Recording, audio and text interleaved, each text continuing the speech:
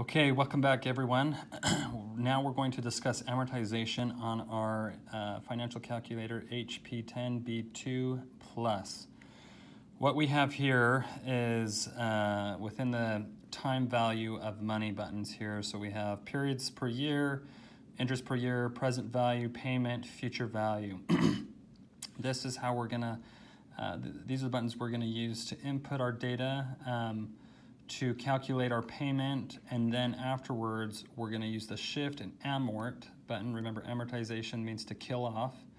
We're going to use our amort button to select the periods that we want, and then figure out how much, and then we'll manipulate the calculator to figure out how much interest and principal we are paying in any given period, and we can determine which periods we want to use. Okay, first step, clearing out our calculator. So shift, clear all. Remember, we always want to do that. And that helps us understand which periods per year we're in. So again, if I hit shift, clear all, we see that we're in one period per year. If we want to change that, remember, it's 12, shift, and then the period per year, so just underneath payment, period per year. And if we want to see if that actually reset to 12 periods per year, we hit shift, clear all, and we see 12 periods per year, so we know that it reset. Let's go back to 1 period per year. So 1, shift, period per year, we're at 1. We're going to hit shift, clear all, and we can see we're back at 1. Okay, we're going to keep this simple for the first round. We're going to do 8-year period. So in this case, we can just hit 8N. We don't have to do any shift here because we're not accounting for different compounding periods. Remember, the calculators and Excel are set up by default for annual compounding, and so that was why we don't have to hit shift and do anything there. We could hit shift on a 1 annual payment, and let's see what happens. 8 shift N, that just gives us 8 because what's happening? We only have 1 period per year. So in this case, we can just hit 8N. It's the same thing.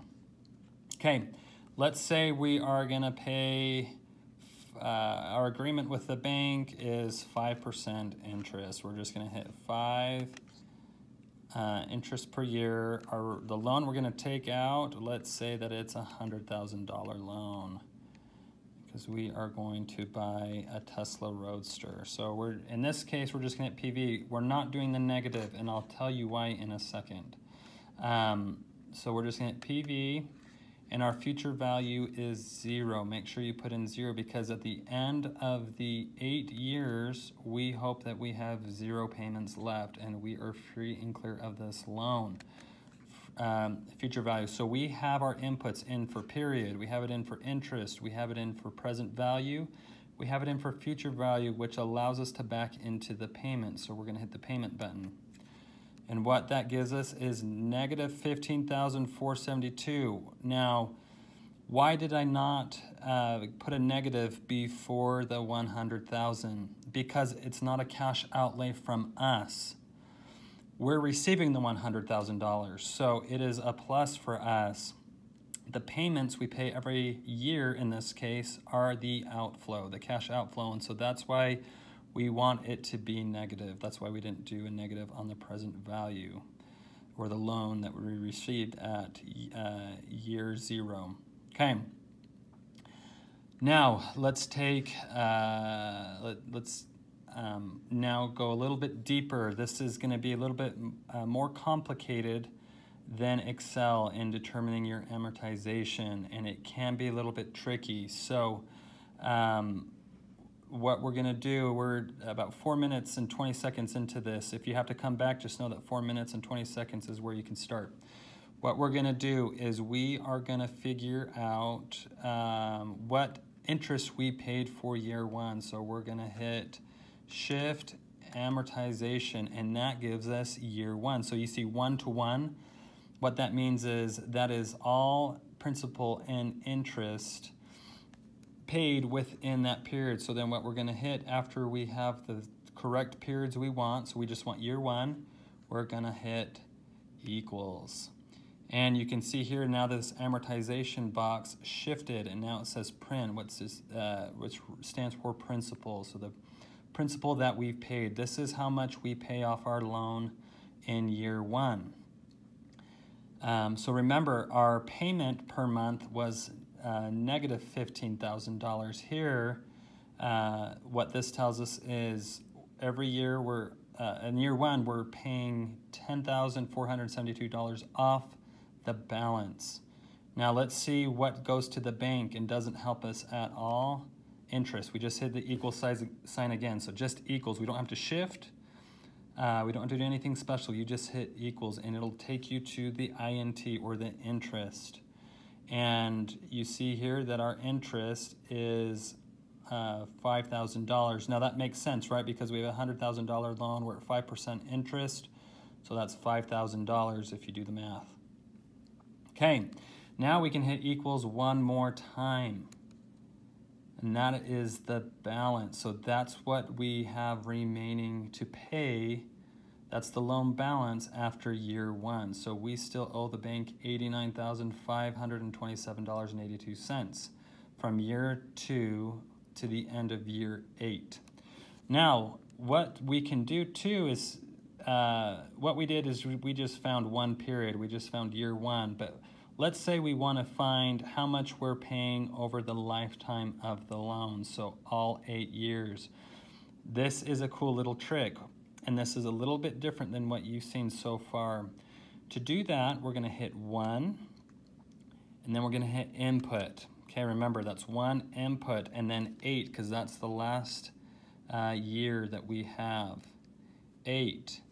Then we're going to hit shift amortization, and now you see that we have periods 1 through 8, and if we hit equals, it's going to take us through. So we have paid a total principal of $99,999, and my guess is there's some more digits here that it's not accounting for, but if we round up, that's $100,000.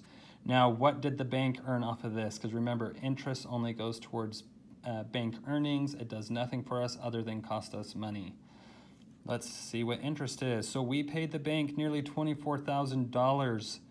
That is money wasted. That does nothing for us. But sometimes, because of the price of things, we have to do loans. And then let's see what we paid total. Or no, let's see our balance. Our balance says 10 cents, or 1/100th of a cent here, so 1 penny. It's not going to be quite exact, and I think it's because we're not taking decimals out beyond the 100th decimal point. If we took it out to thousandths or 10,000ths, then we might have a more accurate number. So just keep that in mind. Excel's a little bit more accurate because behind the scenes it is accounting for hundredths and the thousandths, the 10,000ths, and so on. Okay? Now let's see, we just want to see how much interest we're going to pay in the first 2 years, because all we care about is the first 2 years, and then we anticipate a great tax return, and we're going to pay off a tax return of a significant amount. That's unrealistic, but let's say we inherit some money and we get our tax return and we're going to pay the balance. So let's go here, and so we're going to pay the loan for 2 years. So we're going to go 1, input, 2. Remember that helps us determine that we're just including period 1 and period 2. And then we're going to hit shift, amortization, and then the equal sign. So we can go through principal. That's great. We're going to only pay, that's good to know, because the 21, let's just round it up to 21,500. So we subtract that from 100,000, and we're at 78,500 some odd dollars for the balance. Let's take a peek and see what that is. 78,532, so we weren't too far off. If we have a balloon payment, so a balloon payment means after a certain period of time, the entire debt is called, even though it's being amortized over a longer period. that's how much we would owe the bank to pay off our loan.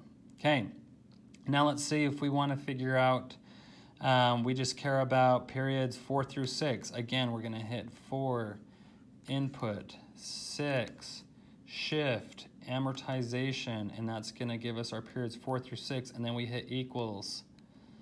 $217.31 is the principal we've paid.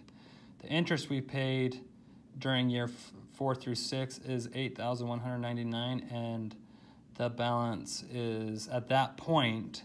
So mind you, this is still accounting for the prior year. So even though we're not,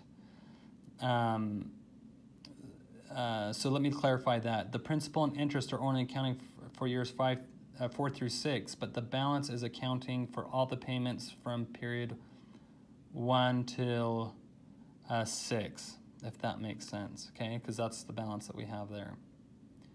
Okay, so that is how we use and manipulate our amortization schedules on an HP10B2 Plus. Okay.